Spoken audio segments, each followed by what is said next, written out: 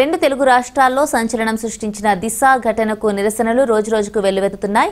తాజాగా గుంటూరు జిల్లా దాచేపల్లి పట్టణంలో పల్నాడు న్యూస్ ఆధ్వర్యంలో మహావీర్ స్కూల్కి చెందిన సుమారు 1500 మంది విద్యార్థులు ర్యాలీలో స్థానిక నారాయణపురంలోని బంగ్లా సెంటర్లో మానవహారం నిర్వహించారు.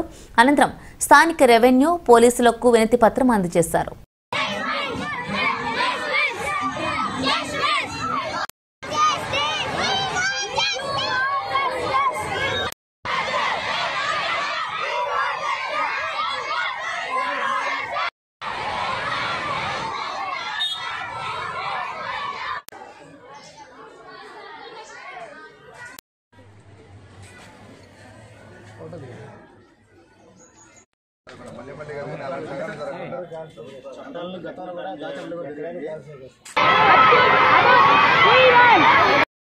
అత్యాచారాలు దారుణంగా జరుగుతున్నాయి.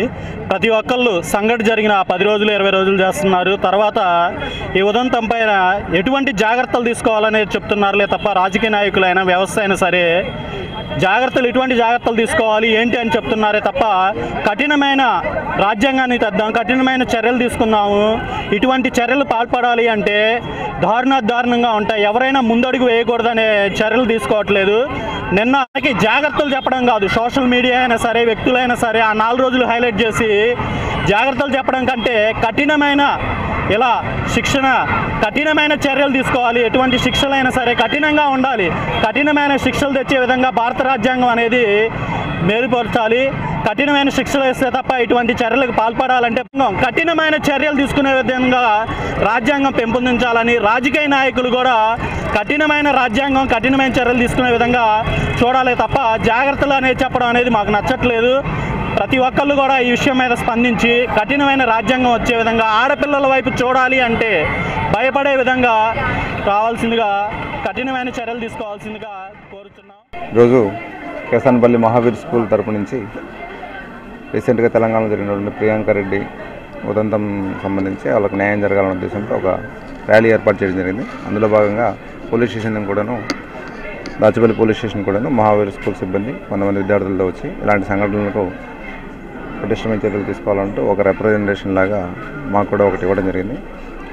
ఇప్పుడు గుంటూరు జిల్లా రూరల్ ఎస్పీ గారి ఆదేశాల మేరకు ప్రస్తుతము ప్రతి ఊరూరా అవేర్నెస్ క్యాంపెయిన్స్, పోక్సో యాక్ట్, అదేవిధంగా women and child welfare act సంబంధించి ప్రతి ఊర ఇప్పటికే ఒక ఆటో పెట్టి క్యాంపెయినింగ్ కూడా నిర్వహిస్తున్నాం. సుమారు ఒక వారం బట్టి ఇది జిల్లా మొత్తం మీద ఎస్పీ గారి ఆదేశాల మేరకు జరుగుతుంది. దాచేపల్లిలో కూడా సుమారు ఒక 1 వీక్ అబో అంటే సుమారు వారం 10 రోజులు బట్టి ప్రతి ఊరూరా క్యాంపెయినింగ్ జరుగుతుంది.